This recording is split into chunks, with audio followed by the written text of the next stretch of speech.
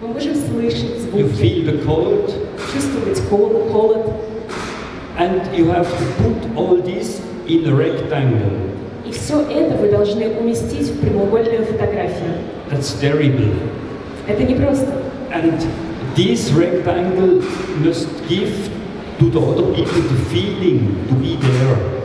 И это прямоугольное изображение должно передать тем, кто смотрит на него, все ощущения и чувства. And when I was judging images here, и когда я работал, I had then the feeling sometimes, wow, you feel it, you're there. Когда я смотрел на некоторые из работ этой выставки, я думал, да, я действительно чувствую это. You can smell, you can hear everything, you feel, yes, I'm here.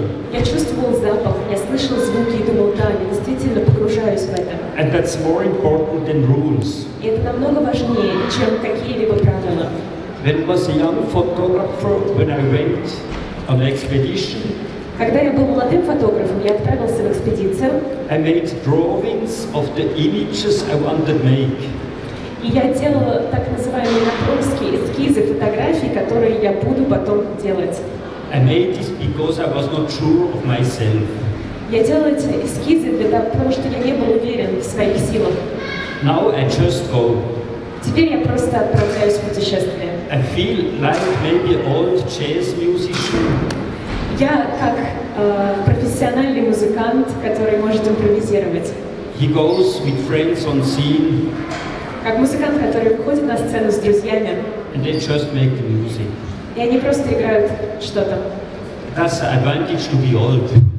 Это преимущество более старшего поколения. But I'm sure it's important to think that it's a very long process, and only since maybe 5, 6, 7 years, I'm very sure of me. I can go everywhere, and I'm sure I can do something. If not, who cares? И важно понимать, что это очень долгий процесс, и только с течением 5, 6, 10 лет вы сможете отправиться куда угодно, без каких-либо набросков, и понимать, что да, я обязательно найду там что-то интересное. Yeah, it's a little bit philosophical, but I think it's how I see photography. Звучит немножко философски, но это то, как я вижу фотографию. It's more important to go to Tretjakov than to read technical files about cameras. На мой взгляд, намного более важно ходить в Третьяковку, чем читать спецификацию фотокамеры. Thank you so much. Спасибо. I like a priest. Я чувствую, как священник. Спасибо вам огромное. Действительно, у меня было тоже ощущение полного погружения в какой-то параллельный мир, невероятный избыток впечатлений, от которых еще надо как-то переварить. Вот. И воистину такие масштабные вещи, у меня просто глубокое убеждение, что могут делать только такие масштабные люди, масштабные личности. И в этом смысле у меня такой вопрос. Как вам кажется, вот кто на вас из людей оказал наибольшее влияние в этой жизни на формирование вашей прекрасной личности, которая творит такие прекрасные вещи? Спасибо.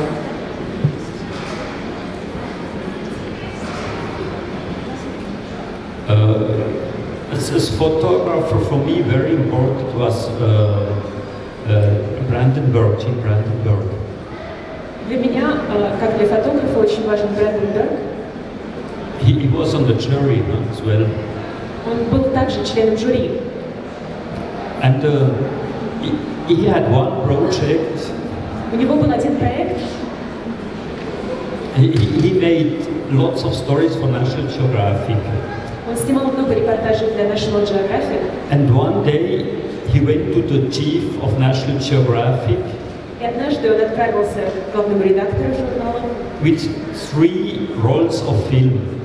С 3 пленками. And he said, that's a new story. И он сказал, это новая история. And the director asked, what's that? Когда его спросили, что это? He made in 3 months. За 3 месяца. Every day 1 photo. Он каждый день снимал по одной фотографии. Not digitally, it was a film. Это была не цифровая фотография, а пленочная. So he pressed the button once. Поэтому он просто один раз нажимал на кнопку. maybe in the morning at 5 o'clock. Иногда это было утром в 5 часов утра. Maybe at 11 with the last light. Иногда в 11 с последними лучами солнца. And for me, this was very important. И для меня это было очень важно. Not to shoot thousands photos. Не снимать тысячи одинаковых снимков. First look, go look. Сначала смотреть и попробовать увидеть что-то своими глазами. And then one moment say, this, yes, now this. Тогда поймать момент и сделать одно нажатие на кнопку. For me, this is the most fantastic project I ever heard. Это один из моих самых любимых проектов. He made a book, I guess, Chasing the Light or something like that. I forgot the name. Он написал книгу «В пути за светом» или что-то подобное. You know that, Sergey? Сергей, вы, возможно, знаете эту книгу. Jim Brandenburg. Тим Бранденбург.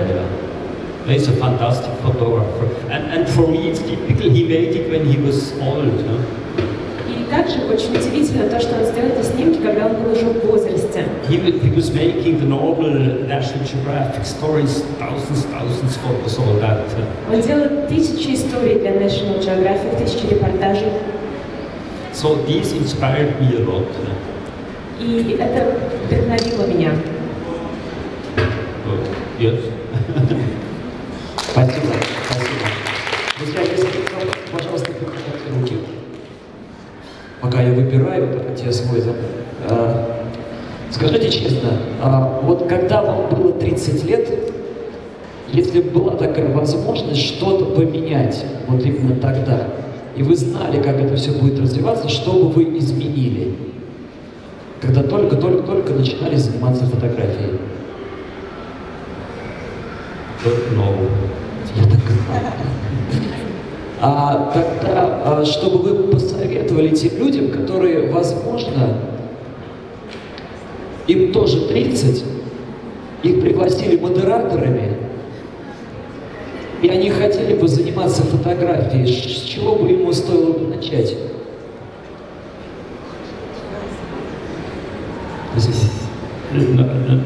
No idea.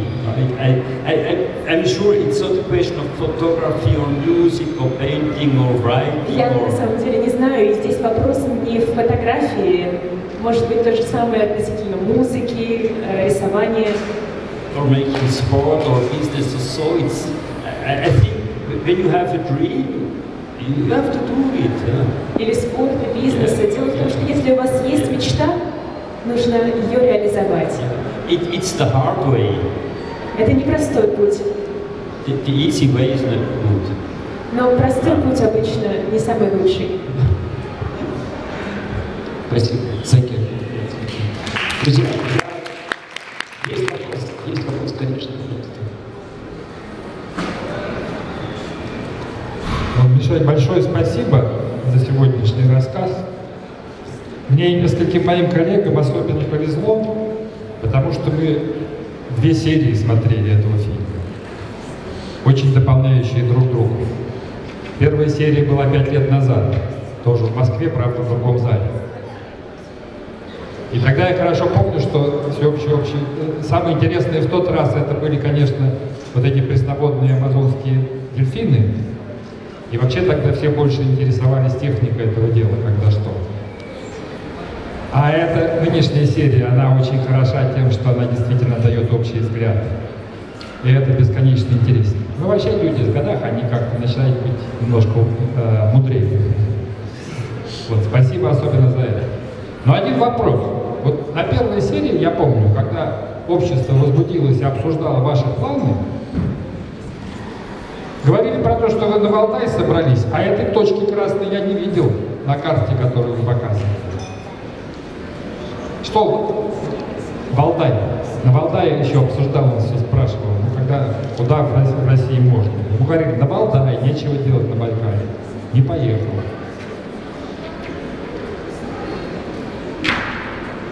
Я помню, I remember about Валдай, you award maybe.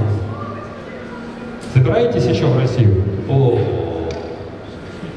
yeah, so I changed plans. Я немного изменил план. I don't remember of that. You see, I get old. Я, может быть, уже слишком в возрасте, я не помню, что я упоминал Валдай. Yes, so I think after Baikal it's hard to make something different. Я думаю, после Байкала не так просто выбрать какое-то другое озеро. I don't know. Я пока не знаю. Вы просто привели пример Джима Бранденбурга с его программой по одной картинке в день, да? Известно. А мне кажется, Россия очень способствует тому, что где-нибудь залечь, там, в деревеньке какой-нибудь рядом, не знаю, с Окой или Волгой, и там в течение 3 месяцев по несколько картинок в день снимать. Наверняка будет хорошо. И успокоитесь, там иногда нет даже радио с интернетом. Yes. Приезжайте. Yes, I know you have a fantastic country, and I come here for the people as well. It's even the main reason. Да, спасибо. Россия замечательная страна, и особенно люди, которые здесь живут. Yesterday, after the ceremony, I went with friends, having dinner, drinking glass of wine. That's what I love, be with the people. Вчера после церемонии я встретился с друзьями, мы ужинали, выпили по бокалу вина, и это именно то, что я люблю, общение, настоящее общение с людьми. And I'm a little bit jealous about you Russians, because you have such a big country. И у вас такая большая страна. And Switzerland, so small, and full of people. Такая маленькая по сравнению с Россией, но так много в ней живет людей. It's really hard to work as photographer in the nature in Switzerland. Не так просто работать фотографом дикой природы в Швейцарии. I remember the flight from Moscow to Petropavlovsk-Kamchatsky. Я помню полет из Москвы в Петропавловск-Камчатский. Это был такой долгий перелет. It was night, no clouds. Ночью не было облаков. I was looking down, sometimes 1-2 hours, no light, nothing. Я смотрел вниз из иллюминатора и не видел никаких огней, иногда в течение часа или 2. So I think for a photographer this must be a paradise. Это просто рай фотографа, ваша страна. Yeah, that's Sergei is doing this. Это да. No, so big. Россия очень большая. Чуть-чуть дороже туда, вот где нет огней, чем в Швейцарии. Спасибо большое. Спасибо. Ну вы понимаете, это как бы и вопрос, и практически угроза. Вам обязательно нужно на Валдай попасть, обязательно. А еще у нас после какого-то возраста иногда людям, которые живут за границей, дают гражданство.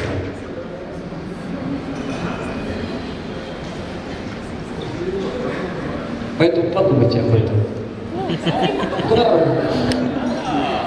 Куда идти? Хорошая идея.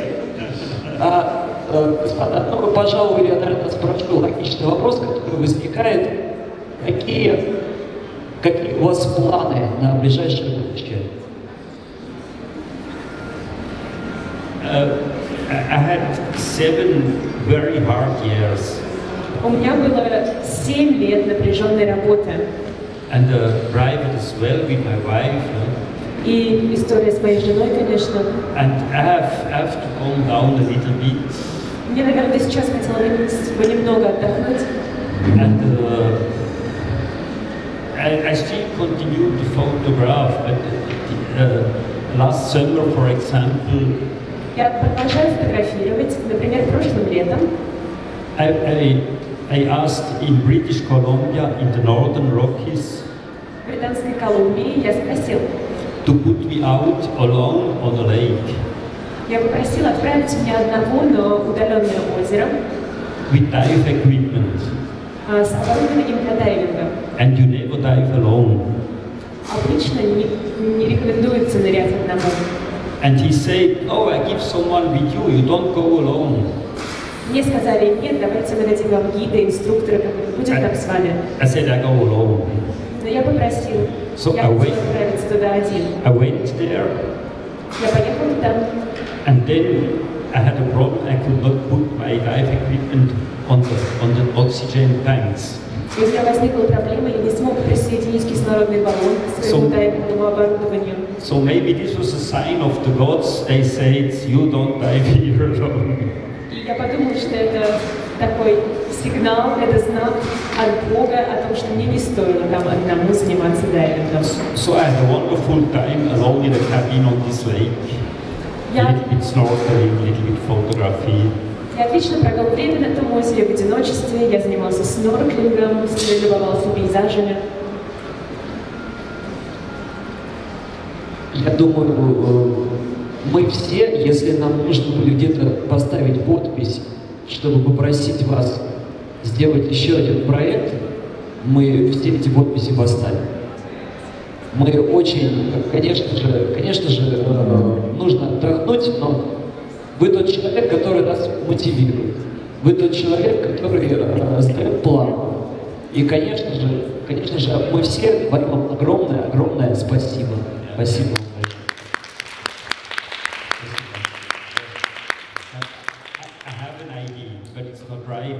У меня есть идея, она еще не в конце созрела.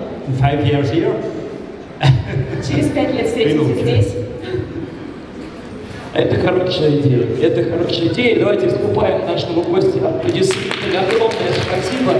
Действительно приятно, господа, Мишель Рогго.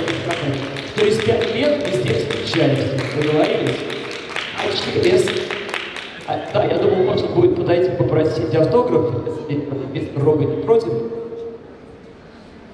Да.